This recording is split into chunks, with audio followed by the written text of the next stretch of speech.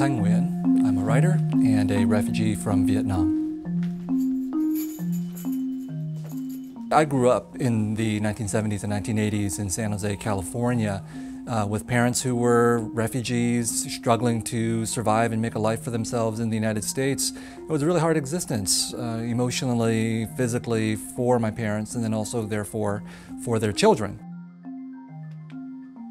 Stories were my escape from this world of difficulty and struggle that I saw happening all around me.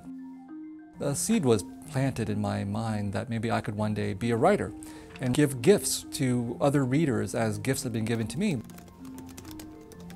Beyond the question of escapism and art, there was also a sense of mission that developed over time, that I would also use storytelling and writing to make an intervention in the world in terms of how we think about refugees, how we think about war, how we think about the United States and Vietnam. Like so many other so-called minorities in this country and in other countries, we have been silenced. People have refused to hear our stories and what we're saying. We see how important stories are to national identity, to the national narrative. When someone says, "Make America Great Again," that's 4 words that tells an incredibly powerful story that a lot of Americans believe in, and a story in which people who are Asian Americans are excluded from, typically. So we actually do need our narratives, we need our storytellers, we need our writers, because one of the ways that we defend ourselves is by contesting the national story that excludes us. The structure of my writing is whenever I can get it done, between parenting and teaching and giving interviews, for example, but also realizing that writing is not just the words that we put onto a page. Writing is also, I think, thinking, preparing, taking notes, doing outlines. So all of that is writing. If I was not a writer, then I think that I would do something that demanded that kind of spiritual engagement, something in which what I was doing brought my whole body and soul into the practice. I pulled the covers up to my nose, the way I used to in my early years in America, when creatures not only lurked in the hallway but also roamed outside. My mother and father always peeked through the living room curtains before answering any knock, afraid of our young countrymen, boys who had learned about violence from growing up in wartime. My American adolescence was filled with tales of woe like this, all of them proof of what my mother said, that we did not belong here. In a country where possessions counted for everything, we had no belongings except our stories. Growing up amongst refugees, I had the sense that we were dispossessed.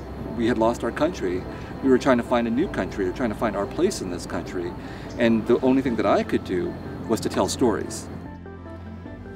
I think being a refugee has given me the requisite emotional damage necessary to become a writer. And I've done my best to pass on that damage to my son. So like many little boys, he loves Legos. I was always asking for Legos. So I tell him, no, you can't have those Legos. And do you know why? And he'll think about it for a moment, and he'll say, because you're a refugee? I was like, that's right. I want him to know that both of his parents and all 4 of his grandparents are refugees, because I want him to have empathy for refugees. We need empathy to be writers. We need empathy to be good readers as well. And of course, empathy makes us, transports us into the places of other people who we may be very unfamiliar with.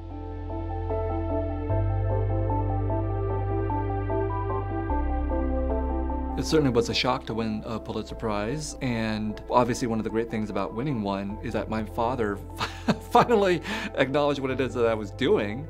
He called me up and said, the villagers in Vietnam called, you won the Pulitzer Prize. You know, that's how he found out. And so I do take it seriously that people will pay attention to what I'm saying simply because I won a Pulitzer Prize.